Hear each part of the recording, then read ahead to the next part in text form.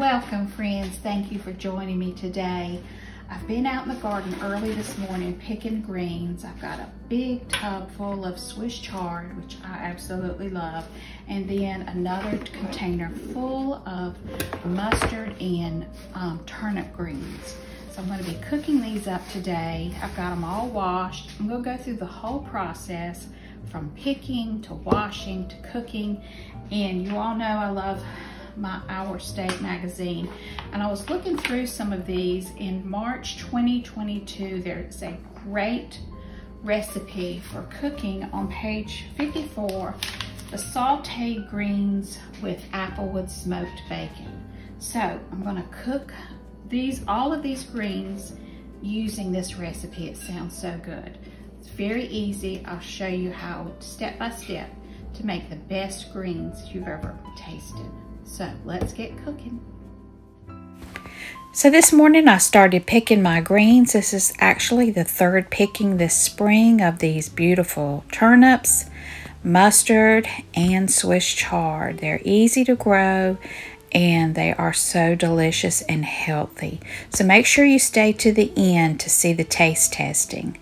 But the first step is you have got to really wash the greens and triple wash, sometimes washing them 4 or 5 times, but you got to get all the bugs and all the sand and dirt off of the leaves. So what I do is fill up this big gray tub and I'll just keep washing until the water is clear. So I dump that out and I start again with a new batch. So it's very important to wash your greens. The next step was in a big stock pot, I've added 2 cups of water, got it on a kind of medium-high heat, and we're going to start cooking these washed mustard and turnip greens. I did those first, and then I did the Swiss chard second. So you just pack them down into your big stock pot and bring that to a boil and just let these simmer for about 20 minutes. Okay, all the greens are in a pot. I'm just pushing them down and start the cooking process, put on the lid. And after about 20 minutes, I'm going to take the greens out of the water. And I'm going to strain those with a colander and just throw out that water. We're going to be using chicken broth to season these greens with.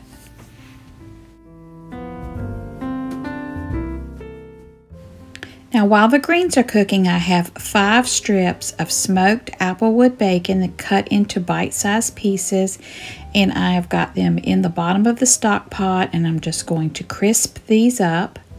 I'm going to let them get nice and brown and crisp, and then I'm going to take them out and drain them on a paper towel. Now the recipe calls for 1 medium onion, and you finely chop it, and we're going to saute that onion in the drippings in the bottom of this pan.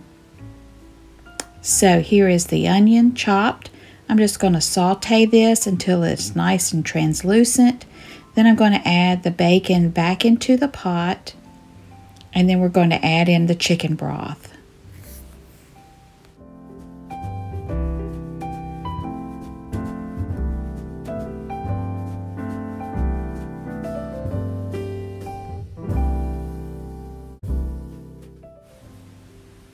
Okay, I'm going to add that chicken broth in, and then I'm just going to stir the bottom of that pot to get all those little bits and pieces of flavor incorporated into the chicken broth.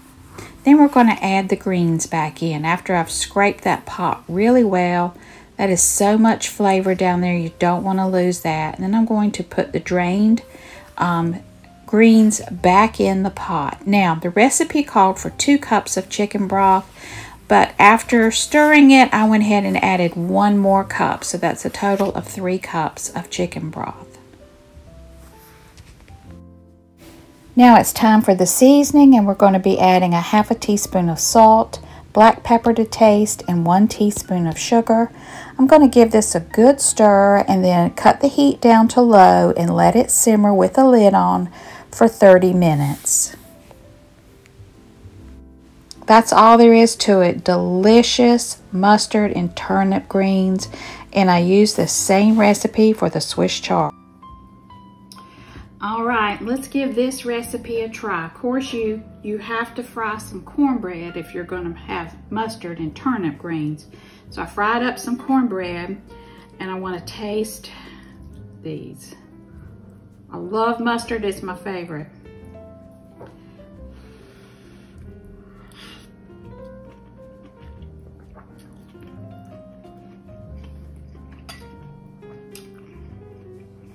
Oh, these are so good. That Applewood smoked bacon, oh, that just makes it. This is my new go-to recipe for greens, any kind of greens. This flavor with the onion and the bacon would be good in collards. I did it with my Swiss chard. It might even make kale taste good. This is excellent. Now, you gotta have some liquid in the bottom. That's the pot liquor, because you gotta take your cornbread and dip it down in that pot liquor. Oh, it's just so good, y'all. Excellent recipe. Again, from the Our State magazine, celebrating North Carolina. Y'all need to get that magazine. It has some great recipes in it. Well, I'm just gonna eat my lunch.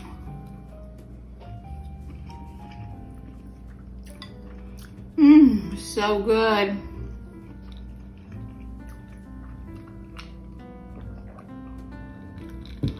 Thanks for watching. Have a blessed day.